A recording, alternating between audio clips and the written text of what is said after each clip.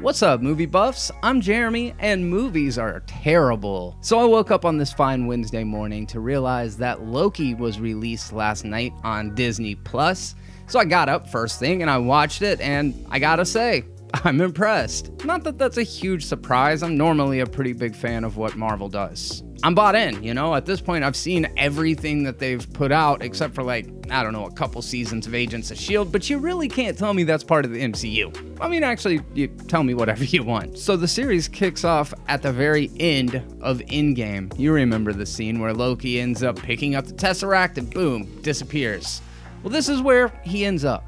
Sort of. Well, first he ends up in another time, and then he's apprehended by the TVA, the Time Variant Authority, and they're this huge bureaucratic system, kind of similar to the courts, and basically they make sure that the sacred timeline is kept in order. If any beings try to slip outside of the way that things are supposed to go, then the TVA comes in and intervenes. The first episode really kind of shows us this world and the procedure that Loki has to go to, basically to just get checked into this place. Meanwhile, Owen Wilson's character is on the hunt for a suspect, another variant who is wreaking havoc through different timelines.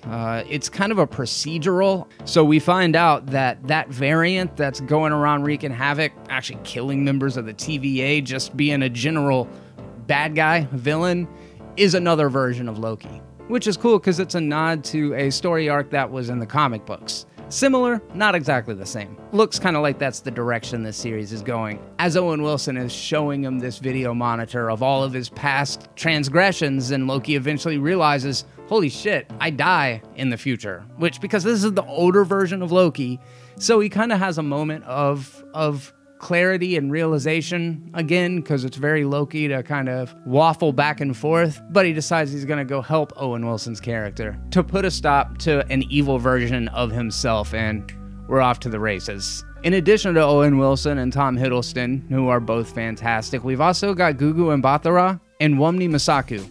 And I hope I didn't say those names wrong, but they're both really good actors as well. I really like the Art Deco 1950s retro futurist aesthetic. It blends nicely into the MCU while also being incredibly distinct. I think that kind of speaks to the broader observation about what we're getting so far. There's a scene where it's revealed that Loki was actually D.B. Cooper, and it was a bet that he lost, and I thought that was a lot of fun. And this series just seems like it can go off in fun and unpredictable directions. I'm along for the ride, you know. This is a show that I've been really looking forward to, and so far, it didn't disappoint. But that's just my thoughts on it. What do you think? Leave your thoughts on the Loki series down in the comments section below so that we can have a conversation, because believe it or not, the reason why I do these videos is because I love talking movies. So let's have a conversation. I'm Jeremy, and until the next video, be terrible.